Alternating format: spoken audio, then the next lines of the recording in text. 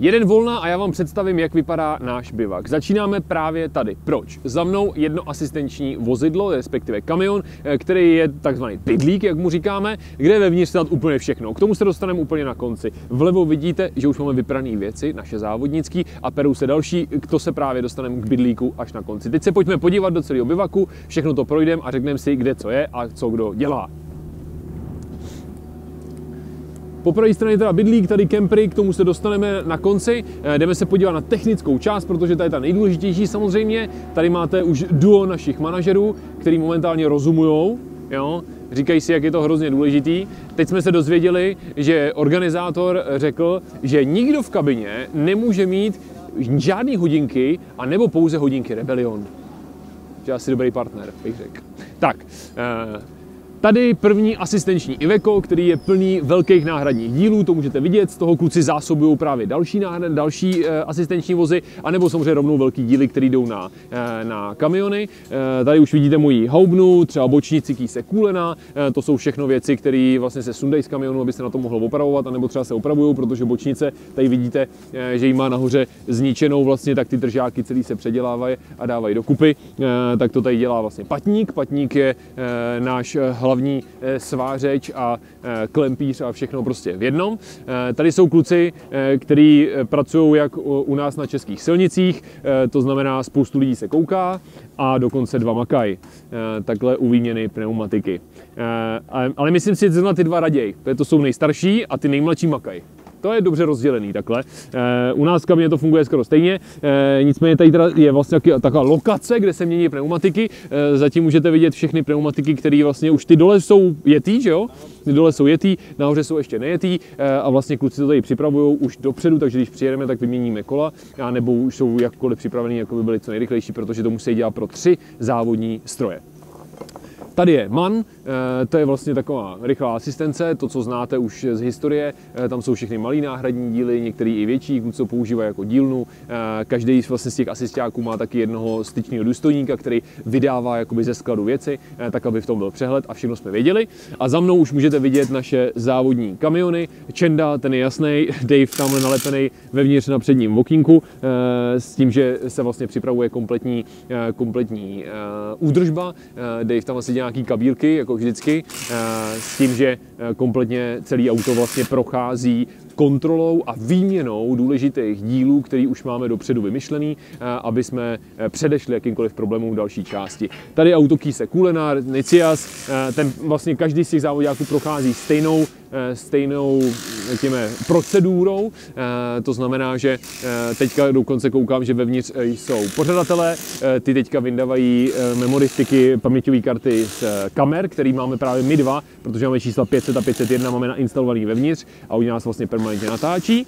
Takže to je Nicias a tady už máte vlastně Jendu, to je dvojče Čendy, to je vlastně Italu Claudio Bellini, Ital Trans Racing a ten je téměř nedotknutelný, jedou nádherně, jedou si to svoje tempo, 12. 13. místo, myslím někdy celkově, tady všechno jak má. Už obracel, myslím, 2 nebo 3 kamiony na kola, takže klobouk dolů, pomáhají jak umějí a jedou dál. Tady je poslední Iveco, který je teda obdobný jako předešlý asisták, vlastně plný šuplíky, jsou to jednotlivý malý díly a zase zásobování vlastně pro všechny kluky mechanický.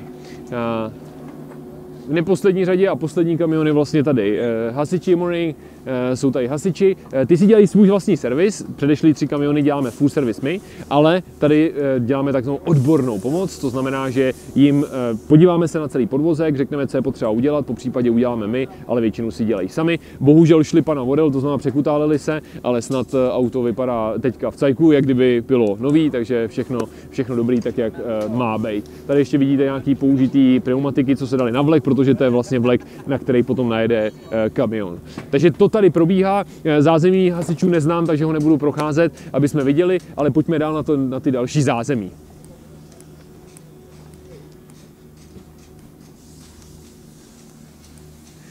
Tak, Tady před náma vidíte vlastně Toyoty. Ne, Toyota není náš sponzor, třeba někdy časem bude, ale používáme pouze Toyoty jako novinářský auta. To znamená, máme vlastně 1, 2, 3, 4, 5 novinářských Toyot. Všechny vlastně obsahují lidi, kteří se starají o to, aby vy jste viděli obrázky, které chcete. To znamená hlavně teda samozřejmě fotografie a potom třeba i píšící novináři. Zároveň v každém z těch autů sedí profesionální řidič, který vlastně odveze to auto tam, kam má.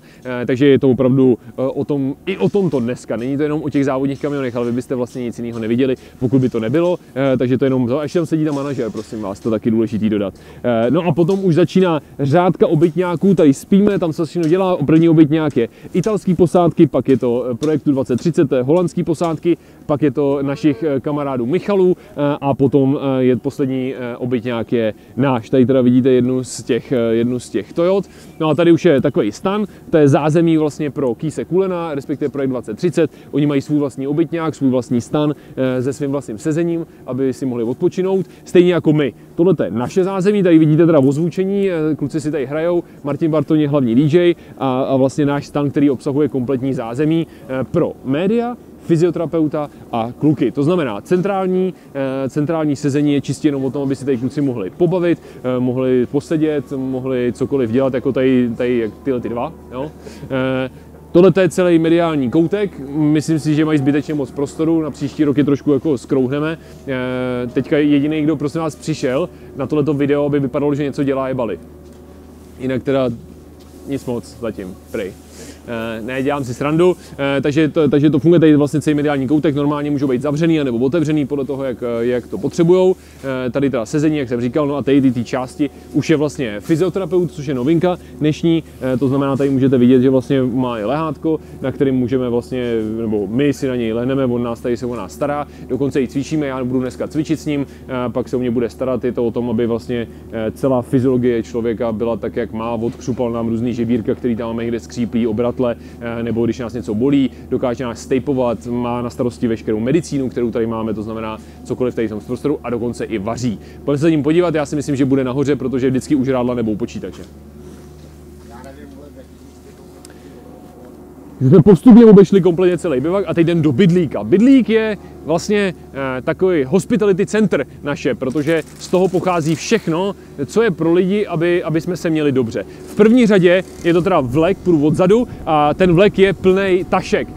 Já teďka nevím, jestli ho otevřu, ale možná neotevřu, tak to teďka nedám.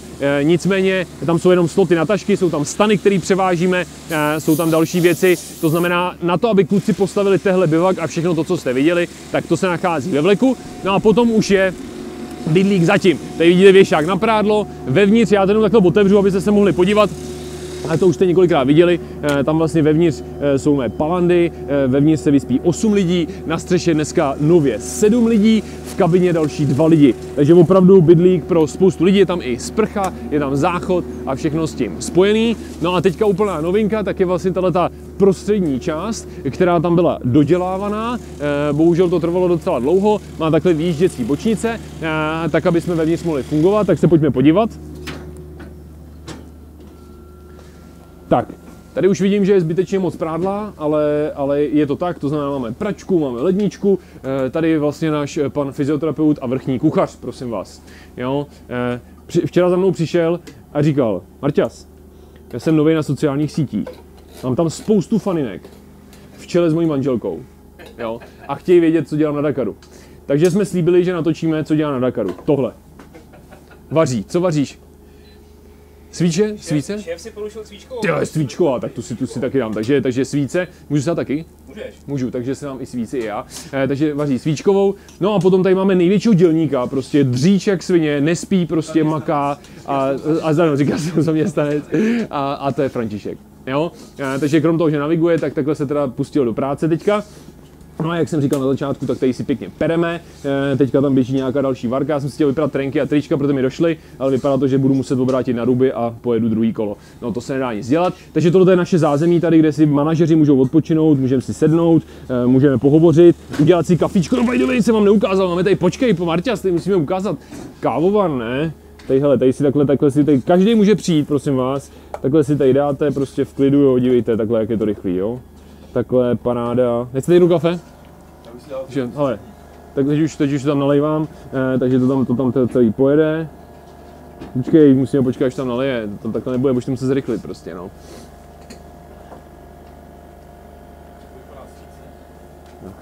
Nic. Ne, ještě ne. Musím mu dát střední. Můžeme se zrychlit.